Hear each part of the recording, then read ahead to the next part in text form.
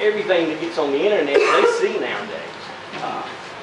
And you know, when they saw citizens being escorted out, that's what they were worried about. Okay, but the coverage right now would cover that, what we have right now, what you're talking about right now. Yes, would cover all yes, that. yes. That's right. Yeah, this would, you know, it's got limited coverage on it. So, you know, it's got a $50,000 deductible on the policy, on this policy that we're quoting. So it's got a $50,000 deductible. And a $250,000 limit. And a $250,000 limit per year.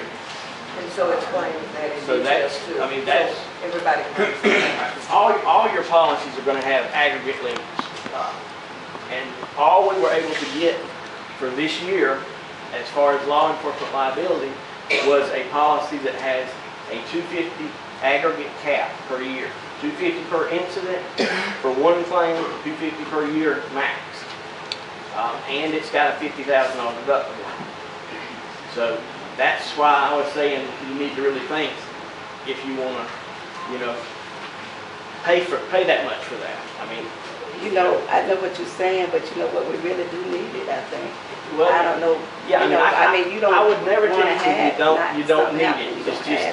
It's just that that's an awful lot. It is. I mean, it's a lot. It really is. It's a lot to pay. You know, either way you want to go, I'll be glad to help you with it.